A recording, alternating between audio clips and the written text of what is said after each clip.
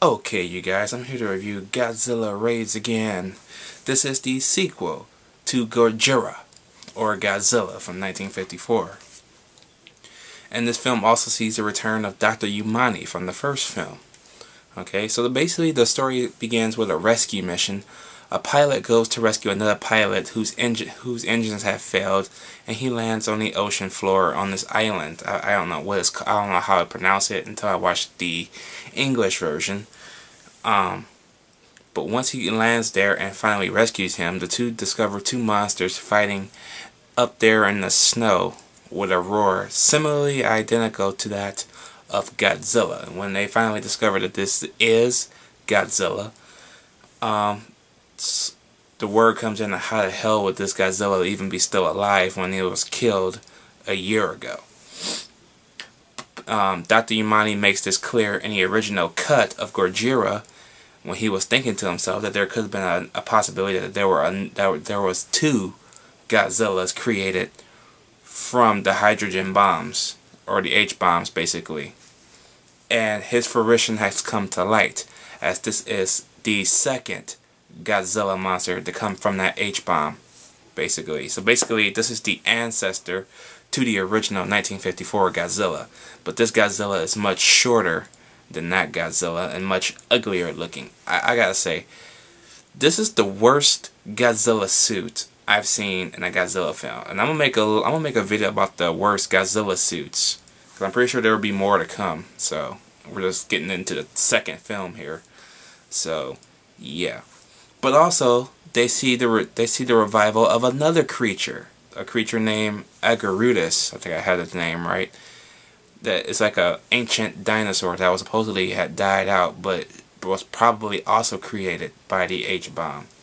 Not more like Godzilla, but in a sense, they kept it alive and it woke it up, basically, out of their sleep. So the two monsters are just battling each other. Then they both fall into the ocean, basically. And Yamane makes it clear that the original Godzilla did not like light at all. The flash of light made him more angry and more aggressive. So they used this idea in the idea shaped of flares. So they turn off every lights around the city where Godzilla appears and drop flares from their jets. This eventually works as it leads Godzilla back into the ocean. Okay? But when when a plant goes up in flames, Godzilla sees it and heads over there, and the flares does not work because the blinding flash of fire has him coming to land. And who else comes to land with them? Agarudus, of course. And the two battle, and while they're battling, they destroy another part of Tokyo in the process, but not as badly as it was destroyed in the first film. They destroy probably like the docking area, partly city landscapes of it, probably like the whole entire docking facility and parts of other buildings that are in that vicinity, but not like the entire city of Japan like he did in the first film.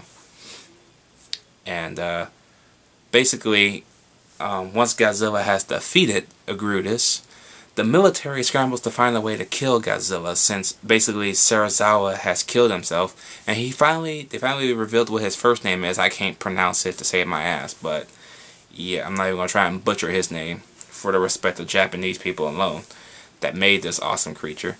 So he's just gonna be Serizawa for me, or Dr. Serizawa. Since he's gone and there's no more oxygen destroyer, they have to find up a new means to kill him. This leads them to believe that, hey, why not bury him in a bunch of ice? And that's what they do. And that's how they defeat Godzilla. For now. So, this movie was fucking awesome. I liked it. I liked the Japanese cut. I'm getting ready to watch the English cut, which I heard so many terrible things about it. No boy.